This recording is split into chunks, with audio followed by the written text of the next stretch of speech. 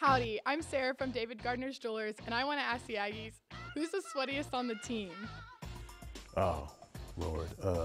It's gonna have to be a lineman.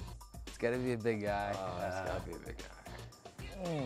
Everybody on the team that's fat, basically. See, I can't name no names. I can't name no names. But there's some people who don't shower. Yeah, that's not good at all. That's not good at all. Keaton? Probably Keaton. Keaton Sutherland. That was an easy one.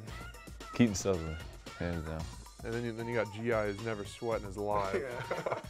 I'll leave practice, a long, hard practice, and not have lost any sweat or water or be dehydrated or anything. Obi, he sweats no matter what we do. We could be warming up, stretching. Long as he gets some movement, sweating everywhere. Julian Obioha, sweatiest, just drenched. I'm talking wet. Julian Obioha. Just wet, uncomfortably wet. He's big, just don't touch me, Julian. Just real, just wet, just so the wettest, just the wettest. Well, I'd probably take that one, yeah.